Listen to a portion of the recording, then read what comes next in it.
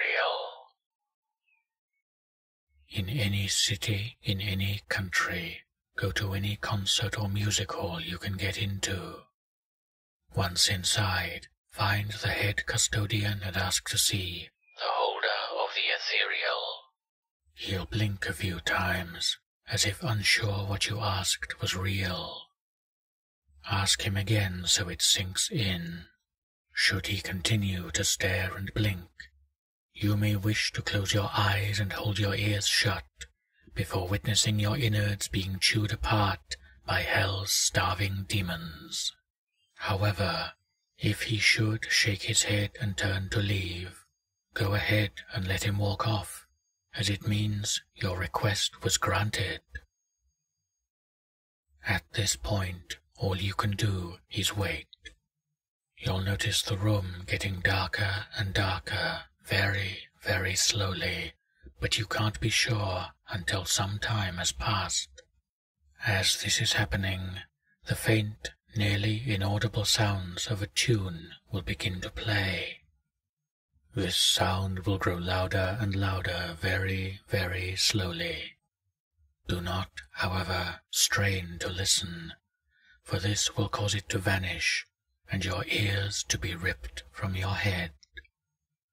You must treat it as a background noise and nothing more, even though it will be the most beautiful song you've ever heard.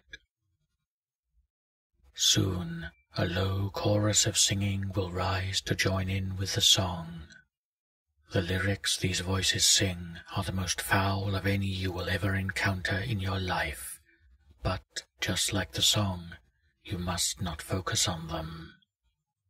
In heartbreakingly beautiful melodies, they will sing about every murder, every rape, every tale of false and broken love the world has ever known. Should you focus for even a second on any of the lyrics being sung, you will encounter the misery in that lyric 100-fold until the day you die or go mad.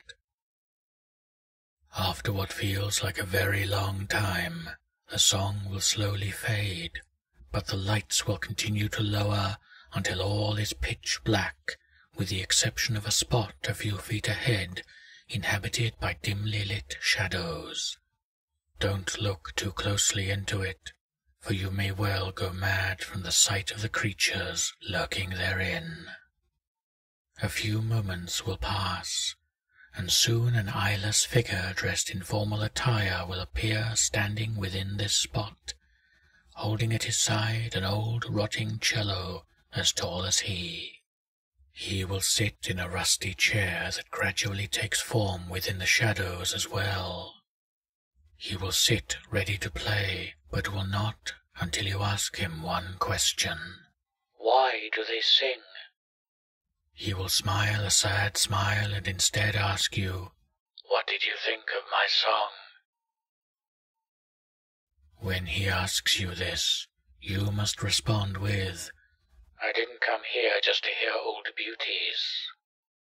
He will sigh and begin to play another tune, this one at once light-hearted and heavy, whimsical and heartbreaking.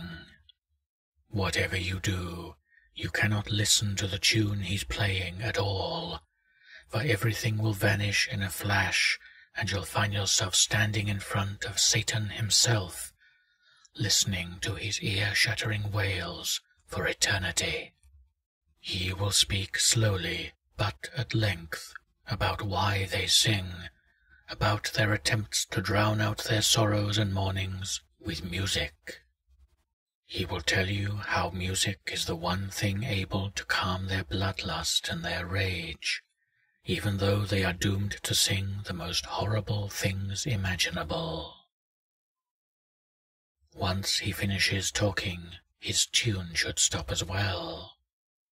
If it doesn't, your death will be quick and painless by his hands, and you'll join in with his chorus forever. If it does stop, he will rise and pack away the cello, then turn to you and take a bow. He will then slowly fade away into nothingness, as if never really there to begin with. The cello he left behind is yours to keep. That cello is object 166 of 538. Playing it will calm the very depths of your soul, but each time you play will cause the chorus from before to rise up in volume once again. And so you should be careful. Not only will they grow louder and more numerous as time passes, but the more you play, the closer you come to joining them.